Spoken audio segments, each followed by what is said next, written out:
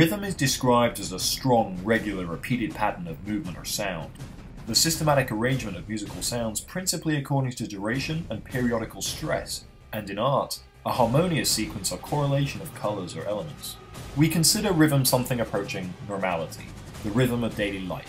When one moves rhythmically, they do so in a way that feels right. When one has rhythm, they dance to the beat, in the expected way. So when you think rhythm, how the hell does it relate to this? Mad Max Fury Road, released earlier this year, blew everyone away.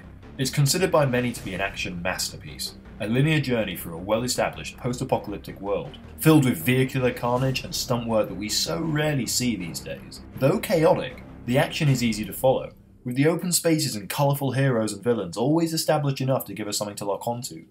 And of course, the director George Miller is a technical master. Look here how well he uses the camera angles, the movement and the editing to allow us to follow the action without issue. When you have action scenes that last almost 20 minutes, one's full of different elements like huge explosions, near-death experiences and moments of character development, how do you make it so that we can not only keep up, but not get either overwhelmed or bored?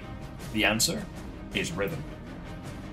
Moments of loud and quiet, successes and failures, fist pumping and teeth clenching, and what keep us going throughout, as the stakes increase at a constant level, gradually building to an explosive finale.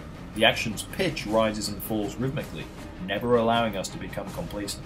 The final action-packed sequence of Fury Road is an incredible tour de force of action filmmaking. Well directed and constantly exciting, it holds our attention for the full 16 minutes. A big part of why that is the rhythm. Edited by Margaret Sixel, who had to pull the film together from 480 hours of footage, the final 120-minute film made up of 2,700 individual shots. We are taken through the action at a ridiculously fast pace that never truly lets up, and yet within it has smaller stories, little events that hold our attention. It feels crazy, but there's a method to the madness. Each smaller tale within the grander action narrative has its own stakes, obstacles that are then overcome to be followed by another obstacle and so on. Each lends something to the action sequence as a whole, whilst helping uphold the rhythm that has been established. The objective of our protagonists here is to get away from Imogen Joe's warband and get themselves and Joe's wife to safety within his lair. That is the greater need of the protagonists, Max and Furiosa, but just having them drive for a quarter of an hour and having random crashes would not be enough. We need punctuating moments that offer their own rewards. Take this sequence for example. Follow the rhythm of it. Max kills a thug, only to then fall almost to his death, only to be luckily saved by Furiosa. Next, Furiosa is stabbed, but then the bad guy is killed. But Max and her are now both in dire trouble, the worst they've been so far. Nux then fixes the engine, which may be their biggest success so far, giving them the chance to get away. But then this guy comes along about to kill Max, raising the tension further, only for Furiosa to ram him into the car beside and kill him. Then this guy comes along to try and kill Max again, only for Nux to kick Max to relative safety. Every single moment of tension is rewarded with a small relief, only for another moment of greater tension to follow it. Every step forward is followed by a slight step back. The whole sequence does this more and more, the stakes raising throughout steadily, each painful moment increasingly nail-biting, and each moment of relief increasingly rewarding. Key to these smaller moments throughout is that we know the characters they focus on. Up to this point we have spent at least some time with various key antagonists, and those are the ones Miller chooses to focus on along with our heroes.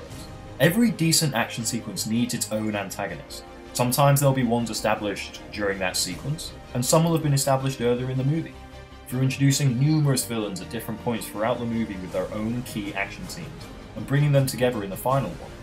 We see each meet their match as if they were each their own antagonist of that particular part of the greater sequence. This is how you make an action scene on numerous fronts work. John Woo did it brilliantly in Hard Boiled, having several enemies for Chow Yun-Fat's tequila show up in various action scenes earlier, only to then come back later and play a part in the final grandiose hospital shootout. George Miller has stated that his preferred version of the film is in black and white, with only the musical score to accompany the image. This makes sense, as the film adheres so much to a musical structure, with of course the aforementioned rhythm a huge part of that. Each enemy is a verse in the greater song, with then each verse containing lines with their own risk and reward. There is a constant rhythm of potential, reward, obstacle, and so on, as the whole thing builds towards an inevitable conclusion. If a song goes on too long, you can get bored. and if it is too short, you can feel you didn't get enough from it. The length of an action scene should be dictated by the storytelling contained within it, but to make it work, you need just the right structure, and just the right rhythm to hold all the pieces together and keep us focused. But to make it work, find that beat and the stories within the greater action sequence to accompany it, and you'll find us at the edge of our seat, as if we were watching a stage.